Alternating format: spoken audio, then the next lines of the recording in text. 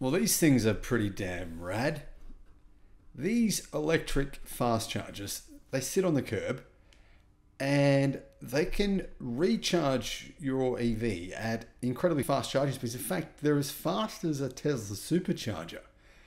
They can give you around 200 miles of range in only 13 minutes, depending on the size of your battery pack. Hello, my friends. Welcome to the channel. I'm Sam Evans. You're watching the Electric Viking. Great to see you.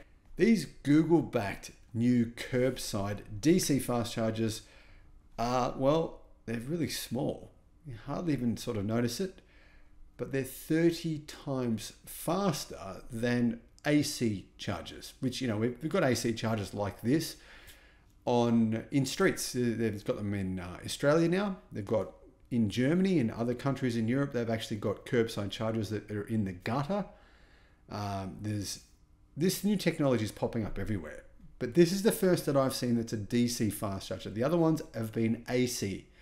Now, the big reason why we haven't seen these being DC chargers yet is because DC chargers are about 200 times more expensive to build than an AC charger. Requires a lot more work, a lot of infrastructure.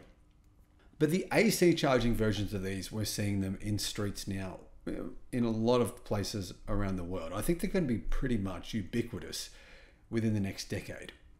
However, there's some locations where you want faster charging, right? There's got to be some places where AC chargers are just not going to be adequate. EV infrastructure startup Gravity has revealed a 200 kilowatt curbside DC fast charger.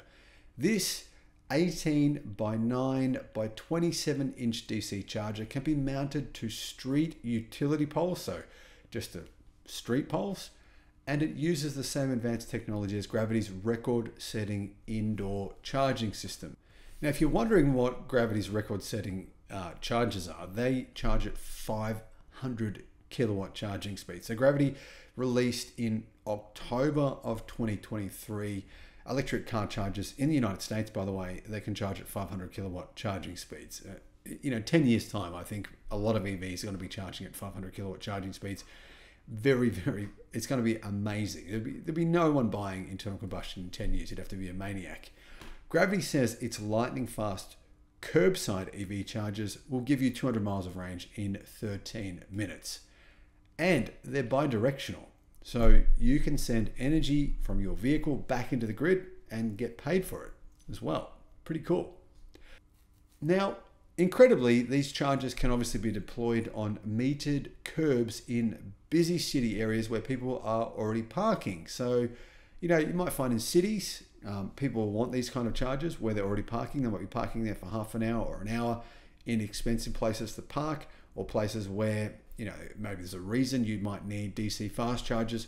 And these speeds are going to mean that people are going to say, you know what, it's almost like topping up your car with gasoline. So you might go into maybe a shop, a restaurant, or go for somewhere for dinner. You come back out and your car's fully charged. Moshe Cohen, the founder and CEO of Gravity, said this: an urban parking spot is valuable real estate. So is people's time. If cities install slow, outdated chargers at the curb, they're wasting people's time and blocking the ability to fully utilize the latent potential in parked EV batteries. Now, I don't actually agree with him at all, because there's a place for both types. We can install a lot more AC chargers because they're way, way, way cheaper. And you don't really need DC chargers for most locations. You only need them from maybe 2 or 3% of locations, I think, because realistically, most people are going to be leaving their car on their curbside, in front of their house, on their street overnight. So you really would need a DC fast charger for your home. Most people will need AC, but this just gives us another option, right? This gives us the ability to have these really fast chargers in all kinds of possible locations, really everywhere around the world. Just imagine the future.